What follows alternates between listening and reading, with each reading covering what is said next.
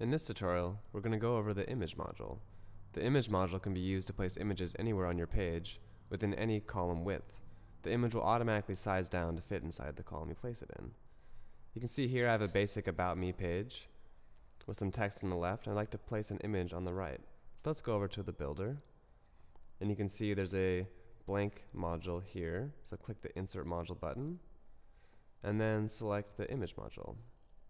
To choose your image, click the Upload an Image button and select the image you would like to use. And use this nice profile pic. And then select Set as Image. You can choose your image alt text, which will appear for search engines or if the image doesn't load. I'm just going to type in my profile.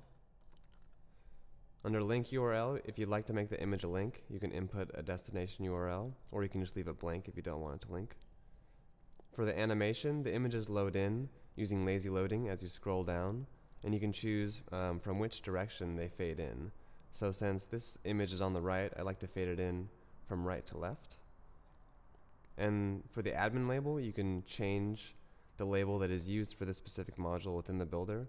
So if you have a bunch of image modules, you might want to change the title to something a little bit more descriptive so you know what you're editing before you click it. So I'm just going to change this to my picture, or my profile picture.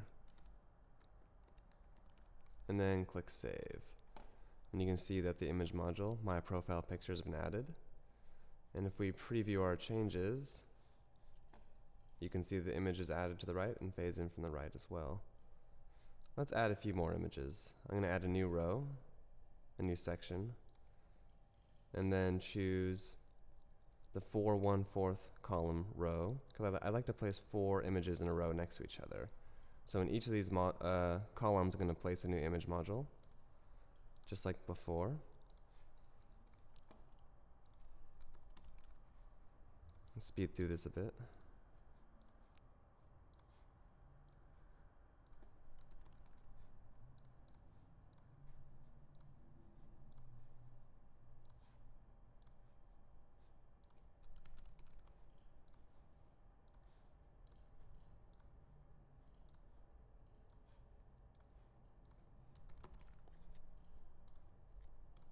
And there we go. I've added 4 image modules in a row in a 4 1/4 column row.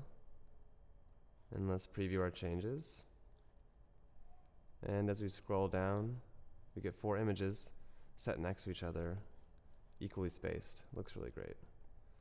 And that's a basic overview of the image module.